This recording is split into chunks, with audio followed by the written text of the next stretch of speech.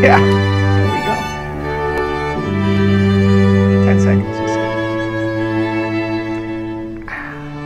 No thing like guys, low budget here. Aloha, and welcome back to Shrink Wrap Hawaii, and welcome back to me too. I was on a little vacation, and it's a little nerve-wracking being here in the hot seat again, but I have my good buddy Tomas Cummings, PhD. Welcome, Tomas. Thank you. Happy to be here. Tomas is the director of Mindful Manners in Kailua. Mm-hmm. And before we get into the nuts and bolts of that, I'd like to get to know you a little bit. Sure. Where are you from? Where'd you grow up? Grew up in the M states, Minnesota, Michigan, Missouri, and really grew up a lot later in Colorado, and then moved to Hawaii in '99. Uh-huh. Yeah. Why all the moving around to the M states? It's just the nature of the economy at the time and my father's employment. I see. Yeah. I see. And how did you end up in Hawaii? I actually got my internship at the Honolulu VA, and it was the first year for psychologists that did this computer matching, and I ended up in paradise. Lucky you. Yeah. And obviously you stayed. When was that? 99. 1999, so 17 years ago? Yeah. Yeah. And so reading the little information that you sent to me and from our conversation way back when, meditation is an important part of your practice? Yes. Is that right? Yes. It's part of my personal life. It's part of my therapy practice when clients are open to it. So you were saying before we started how meditation is hard. Yeah. Why is it so hard? It sounds like the easiest thing in the world, doing nothing. Yeah, it's actually elusive because there's not much in our culture that has us doing nothing. We've become human doings. We've forgotten how to be. We're always multitasking, and we're rewarded for this, right? I mean, we're on the phone, we're playing, we're texting at the same time, we're having a conversation and drinking our coffee, and some people are even driving while they're doing all that. Right. So it's a culture of multitasking. We're rewarded for it, and we've long since forgotten how to sit and be still. And yet our brain needs this. Our brain needs stillness in the awake mode. We can get stillness in our sleep, but it's different. Meditation restores our brain in a way that sleep alone cannot do. So is it actually possible to think about nothing? I don't think so. I've tried. I've tried. Maybe if you grow up being a monk from a young boy or a young woman, but you know, meditation techniques that are approached by most normal human beings, not the super meditators, involve focusing the mind on one thing, to still the mind. Yeah. And using that as kind of a ground, and every time the mind wanders, you notice, you bring it back to that one object of concentration. Like your breath. Yeah, and the breath is the most common across centuries, across cultures, across the globe. The breath is a common focus of meditation. The breath, the body scans certain muscle groups. A mantra in TM, Transcendental Meditation, you're given a mantra. Right, It's some a special saying. word. Yeah, it's a saying in Pali or Sanskrit, and you repeat that over and over again to serve as the object of focus.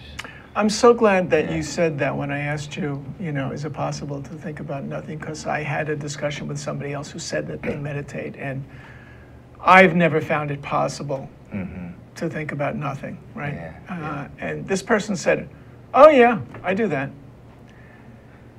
And I was just, so I think they just weren't being honest. Yeah, I can't think about nothing. Yeah. I mean, thinking is a habitual behavior of our brain, if you will. And it's really hard to rein in the brain.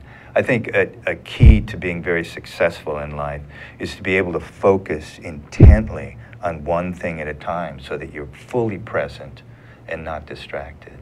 In fact, that, you know, what people have come to identify as a moment of happiness is when we're in flow, and it's when we're totally in the moment, doing something in such a way as we're fully engaged without any other voice going, you shouldn't have done that, or you should do this, or mom said this, or you got to do that. Just totally in the moment. Right. Those are beautiful moments. That's the flow. Playing basketball, running on the beach, making love. Yeah. Yeah. Live for those moments. Yeah, we do. We do. Yeah. And so some of the resistance that I run into sometimes is when I talk about meditation, especially with people who are extremely anxious, is the first reaction, I just can't do that. That's a common reaction. Yeah. You couldn't walk when you first were learning to walk either. It takes a while. It's a skill we develop with regular practice over time.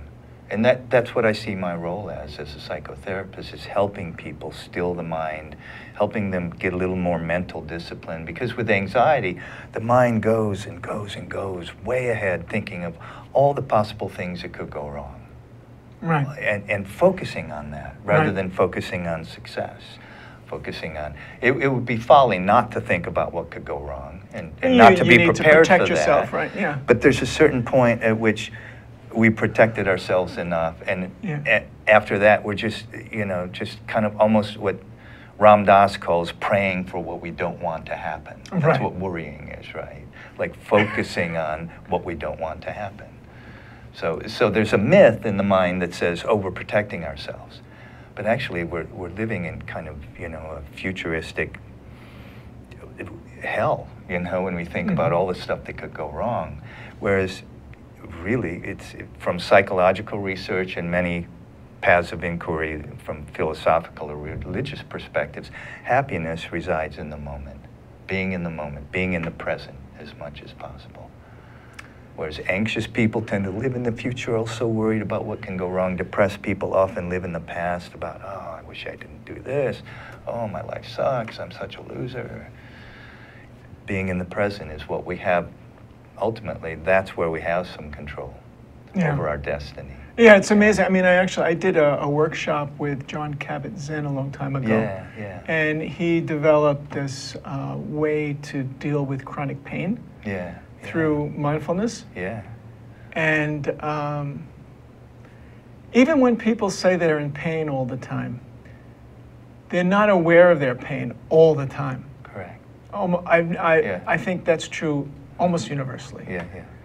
So the trick seems to be to expand the moments when you're not focused on the pain. Yeah. And the other part of the trick is when we're focused on the stories our head tells us we should be focusing on, the scary stories of the future or the pain and how limiting it is, to be able to notice that you're doing that, acknowledge it, and then go back to focusing on solving problems to prevent that stuff from happening, or to just enjoying the moment and focusing on, there's a whole new movement in pain management that's about focusing on comfort and developing a sense of comfort. Yeah. So Jon Kabat-Zinn started in 1979 with mindfulness-based stress reduction. Right. He started in the basement of Massachusetts Teaching Hospital. Right. Said to all the docs and all the wards, give me your hardest patients. And now they have a whole wing, a mindfulness center, where on any night of the week there are 2 or 3 classes running, filled with 20 to 25 people. Because the research on mindfulness-based stress reduction is pretty powerful in terms of reducing anxiety, fighting depression, and in terms of pain management, in terms of many health outcomes that are relevant to all of us. Do you use that particular model? I've been trained by Jon Kabat-Zinn and Saki Santarelli. Oh wow! Yeah, that's because they've taken it and developed it in such a way as it's accessible to the average Joe. Average Joe or Alice, and makes it very accessible and doable. Jon Kabat-Zinn says it's Zen without the Zen. Right. So you can be Christian and do this. You can be of any faith and do this, and it's not a conflict. Because what they've done is kind of distilled the essential features of meditation and some of the essential features of a Buddhist approach to controlling the mind. And it's a good practice that has been demonstrated to have a lot of results for increasing peace and happiness in people. So. Yeah, he told some funny stories. One of them was he was working with a group of therapists. And so they did his workshop, and then a year later they came back. Yeah. And he asked them, how's your practice? And they started talking about their clients. Yeah. Which is not what he meant. Yeah, yeah. He meant, how's your own meditation practice? Yeah, yeah. Right? And then the other funny thing he said, at the very end of our week-long seminar, you know how like very often at the beginning and end of a meditation period, they'll have that little bell. That yeah, the little bell. Ding, Yeah. ding. And it kind of got mixed up. What was the beginning and what was the end? Mm-hmm. So the last time it rang, you know, somebody said, was that the beginning or was that the end? And he said, yes. He said yes. Because I guess the whole point is to try to make your life to be mindful about everything you do. Exactly. You know, that's a good point, because I think a common conception is that meditation is you're checking out to rest the brain. You're checking out. When in fact you're checking in with this kind of meditation. And that's what makes it so applicable to everyday life. When you sit, as we call it, it's just sitting, you know. And there are many positions for sitting, but there are certain postures that are more conducive to sitting for longer periods of time without hurting. Yeah. You know, it's good for you and also less distracting from pain. But when you sit, difficult emotions do come up, like you said, with anxious people. Difficult memories do come up. But you learn to just keep breathing. You note them, as one of my Vipassana teachers told me, the happiness is in the noting. You note it. It's just that story again. Excuse me, you focus your mind again on the breath, on the object of concentration. And so you learn through the practice in sitting how to manage your mind in day-to-day life. So if you're driving, it's not a good time to get all caught up in some sad memory. You learn to say something like, okay, that's a sad memory, it can wait. I've got to focus on driving now. I've got to focus on this conversation. I've got to focus on my work. So two things are happening, 2 or 3, when we meditate, and even the Dalai Lama talked about this. One is that we do get into a very rejuvenative state. It's good for our health. It activates or upregulates the parasympathetic nervous system, which builds the immune system, helps our digestion, helps our muscles recover, and many other benefits. So we get into this restorative state. But the second thing that's happening is we are flexing in a mental muscle we might call concentration. So we're developing a discipline of the mind that's done in a very gentle way, by the way, a discipline of the mind to think about what we want to think about when we want to think about it, which is a great skill to have, to stay focused on your work when you're working, to sit with the difficult feelings in therapy or with a friend when you need to do that. Sit, feel the feelings, process them, and move on, you know? Because I think what happens is this all gets mixed up in our day-to-day lives and we're less efficient at everything we're doing. So that second skill, developing a certain discipline of the mind to focus on one thing at a time or a few things at a time to be more efficient and more effective. Okay. Yeah, it's so difficult though. So I always like to talk about specific examples because that's how I learn. Sure. So somebody comes in and says, I'm worried that my husband is going to cheat on me again. And of course, that could happen. It's a possibility. That could happen. It's in the realm of possibility. Right. Yeah. But let's say she knows that worry and mistrust is not helpful to the relationship. Yeah. But she can't stop herself. Yeah. And she thinks that somehow worrying about it and being vigilant or hyper-vigilant, checking his phone, looking at his computer, doing all of these things, is going to prevent him from doing that and or make her feel better. But of course, it doesn't work. So I would love to be able to have this person begin meditating so that she can take control of her own thoughts. Because she'd be happier in the end. Right. No matter what happens. Exactly, yeah. How would you talk to somebody like that? Well, it's funny you bring that up, because probably half of the couples that come to me for therapy are dealing with recovering from an affair, and likewise with you. It's much more common than we would think.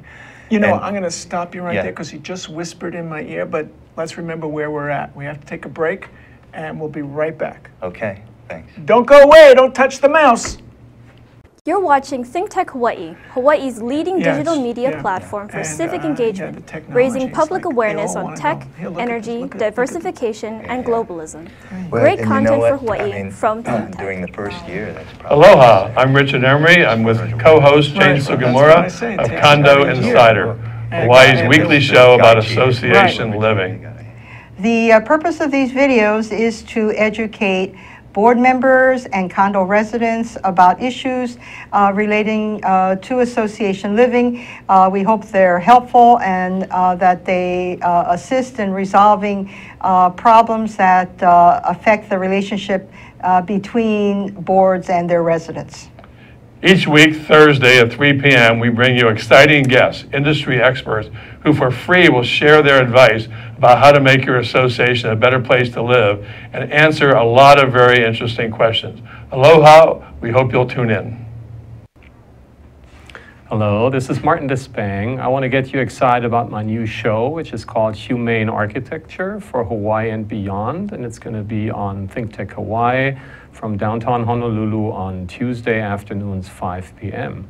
And we're going to talk about to make architecture more inclusive on the islands, which is one of the definitions of humane, which is being tolerant of many people, of nature, of many other influences. So we're going to have some great guests, like today's guest, for example, my collaborator, David Rockwood, who is the author of the awesome He finally threw it in the manifestation of humane architecture in the background. So see you on Tuesdays, 5 p.m. I look forward to. Welcome back to Shrink Wrap with Thomas Cummings, PhD, Thomas. And so you're saying couples come in with that scenario. Somebody is cheated. Yeah. And there's all this anxiety. And Yeah. and then what do you do? But you know, in the general overview, there has to be a rebuilding of the trust. That's inevitable. It's necessary. Yeah. And of course, the person who's been cheated on is distrustful, hurt. There's some shock and trauma they have to deal with, and then, as you said, a lot of anxiety. Is this going to happen again? Is it continuing? Right. And so there's always, a period during which the person, if we call him the victim of the affair, needs to be able to rebuild that trust. So they do need to be able to look at the cell phone, and the person who offended, who broke the trust, needs to be very forthcoming and open, transparency for a while, right? Mm-hmm. What can help the woman is, if she's the one who has been cheated on, is to help her understand that forgiveness is necessary if you're going to move forward with this man. Yeah. But that's a very thick and difficult process, because one of the reasons we don't forgive is to protect ourselves. Right. And so there's a notion we have to work with that says you forgive but still protect. And initially, there's going to be a natural tendency to overprotect, and over time, to protect to the amount that's more safe and sane and comfortable for both parties. So that's why the transparency at the beginning. And each time she can look at the cell phone or the email and see there's nothing going on. A little bit more mortar in that foundation of trust. If we can look at that analogy as the relationship being a house on a strong foundation of trust. Happens. Now, helping the woman deal with her anxiety, we could incorporate a practice of meditation so that, again, she can have some control over this fear that it could happen again, and yet still protect. I don't want to take away this notion of protect and rebuilding the trust, but help her manage her anxiety rather than it controls her whole life now. Right. You know what I'm saying? Oh, yeah. So with the regular practice of meditation, she can give her brain a rest and just keep focusing. And of course, while she's sitting, it's going to come up, but she can say things like, it can wait.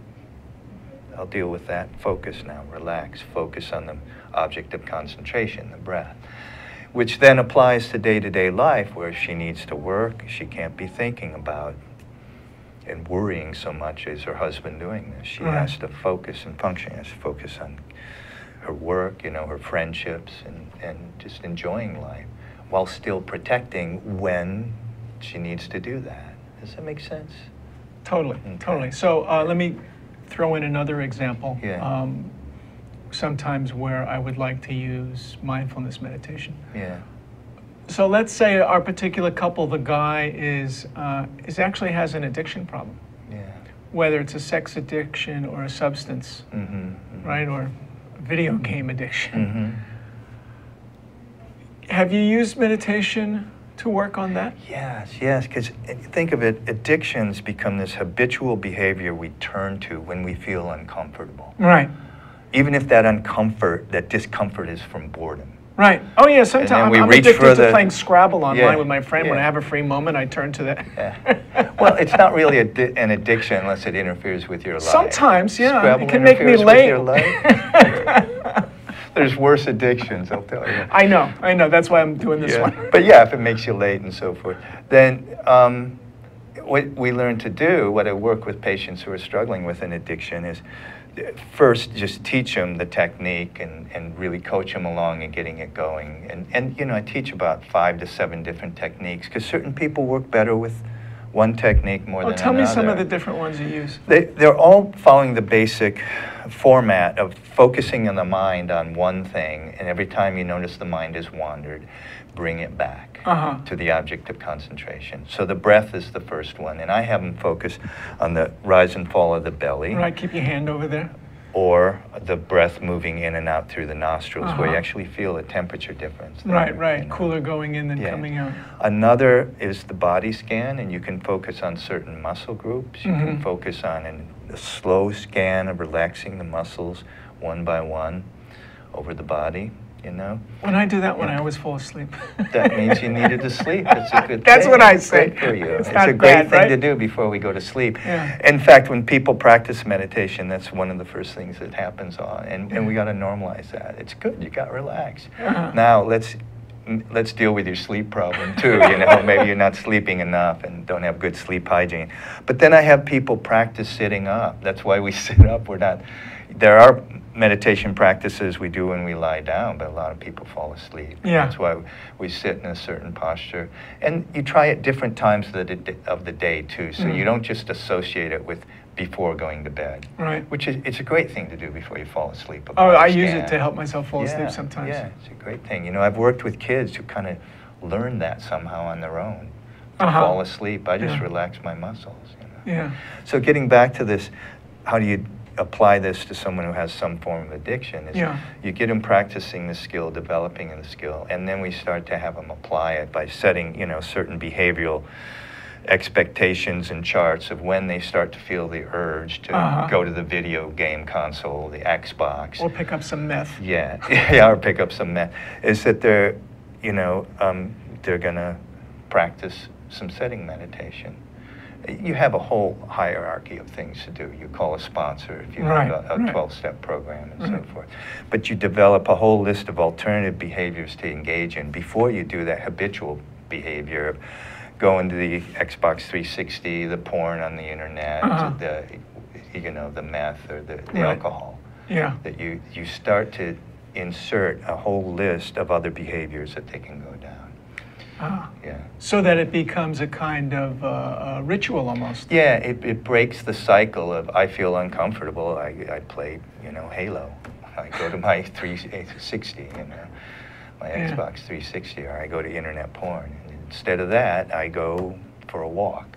Instead of that, I sit and meditate. Instead of that, I call my buddy. Instead of this, you have a whole list of things I can do as alternative behaviors to break that cycle.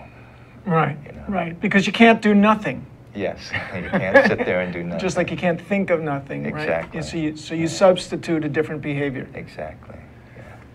And so, can that be from what you're saying, I'm thinking no, but might as well ask. Can you do that instead of going to AA, NA, 12-step programs?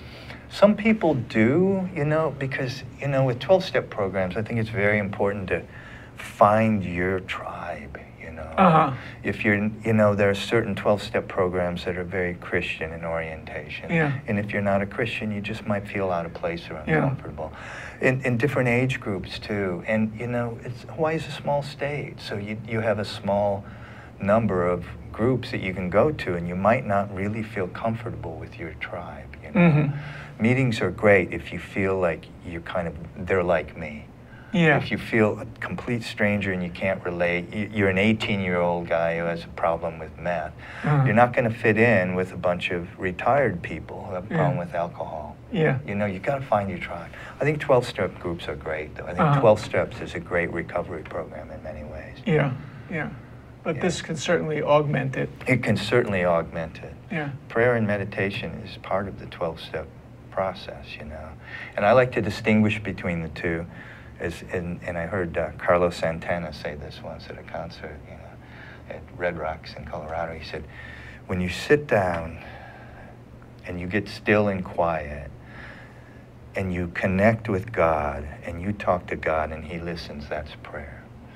When you sit down and get still and quiet and you connect with God, God talks and you listen, that's meditation. You see the difference there? And I think both are very important in one's life. Because prayer is a way of setting intentions and asking for guidance from God or asking for support or whatever your higher power is, you know. Whereas meditation is a way of just stilling the mind to be able to receive things you might not have received otherwise because you're so busy doing. Be still. So in your paper that you gave me, I don't want to miss this because it struck me, you have the 5 pillars of happiness. Can you talk a little bit about that? This comes from a field that we call positive psychology, which was born, if you will, in the early 90s. A lot of people consider Martin Seligman the father of positive psychology. He studied depression and learned helplessness for years. Maybe he got, all right, I'm tired of studying depression. Maybe we should study happy people and see what they do and learn from them. Although there's a guy at University of Chicago, Mihai Csikszentmihalyi, was studying flow way back in the 50s and 60s. So that's considered part of positive psychology too. So, you know, I developed this model that there are 5 pillars, and the first is friends and family.